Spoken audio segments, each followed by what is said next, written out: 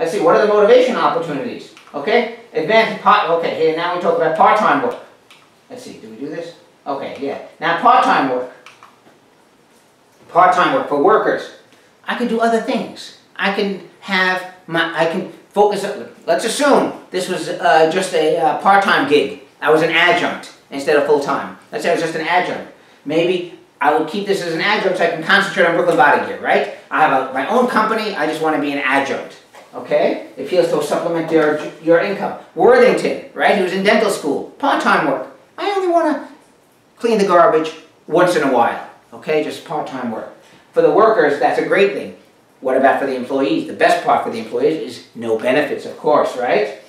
Low labor costs. And, of course, no benefits. Better accommodate peaks and valleys of business cycle. They should just say no benefits. Okay?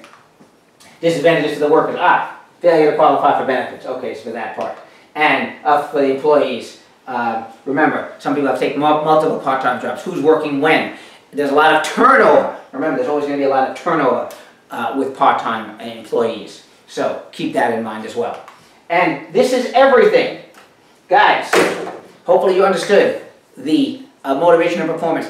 They are interrelated. Okay? If an employee is motivated, they're going to perform well. Thank you.